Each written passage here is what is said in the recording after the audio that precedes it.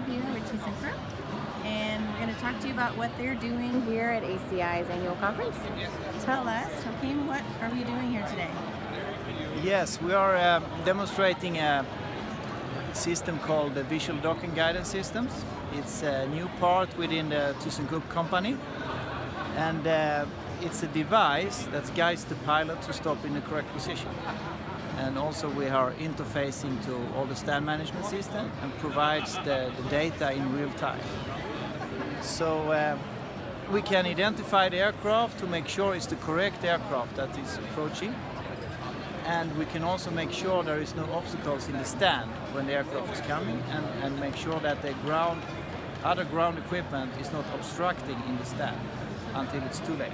So I can do you a short demonstration. We see the distance measurement.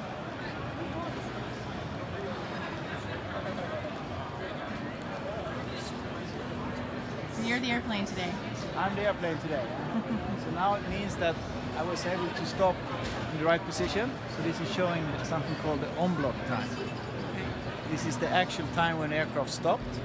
And then when the aircraft is leaving, we're showing the off-block time. That means now the stand is clear to enter again, so it's ready for the next arrival. Awesome. That's it. Thank you. You're welcome.